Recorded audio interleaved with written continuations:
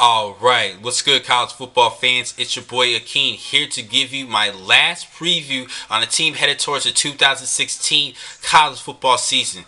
Wrapping things up in the SEC West Division with Mississippi State.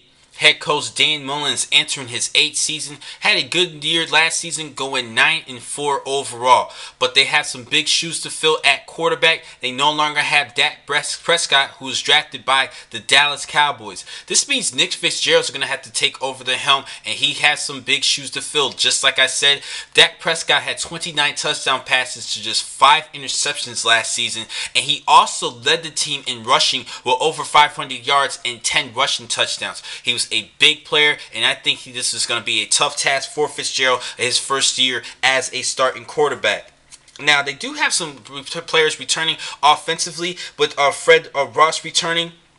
He was last season's leading receiver. Now, they no longer have the run year Wilson, but Ross was the leading target, and I think he could do good for a good senior campaign. And at running back, a player that I kind of like a little bit is Brandon Holloway, who actually does a pretty good job as a receiver out of the backfield. He did have just under 400 yards receiving, but I believe just over 400 yards rushing, 4.5 yards per carry. But I do believe the numbers is going to climb up a lot more this season because of a new quarterback entering the year. Now, defensively, they do have the return of Richie Brown, who led the team with 98 tackles last season and 5.5 sacks. And as far as the defensive line, A.J. Jefferson's the main guy returning. He did have 10 plus sacks, 10 plus tackles for loss last season. But they and as far as the secondary, it's Brandon Bryant, who I'm looking at. He did have 3 interceptions last season as well. Now, there's a little bit of a tough task defensively because they no longer have Manny Diaz as their defensive coordinator, and he is a good defensive coordinator.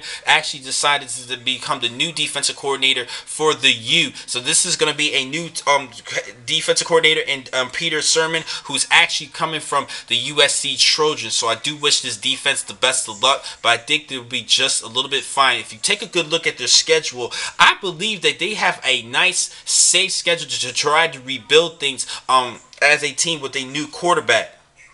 Now, the toughest games that they have is September 17th against LSU, November the 12th against Alabama, and November 26th against Ole Miss. They also have to deal with BYU. That could be a loss as well. So if you take a look at the schedule, they have to face Sanford, they have to face South Alabama, South Carolina, Kentucky. They have some pretty wins. Games that I believe that they should still win. And if you take a good look at their schedule, they only have 4 or 5 tough tasks. I think this team could go definitely 7-5 at the end of the season, but I do believe that they can pull an upset this year and go 8-4 overall for the season. Just take a good look at the schedule. Like I said, they have some pretty light games compared to what they had last season, and I think they have a chance to still make it to definitely a bowl matchup. But pulling off 8 wins with a new quarterback, that's not bad. So this team to rebuild, time for them to rebuild. And they did pick up Jeffrey Simmons, a 5-star recruit at defensive end, even though he's already getting into trouble. But Mississippi State is trying their best to take care of it and address the situation. Now, the next time I'm going to catch you guys to talk about college football is just before week 1, in which I will give you my predictions for that week. Thank you for watching today's vlogs. I'm your man, Akeem McCall. Be easy.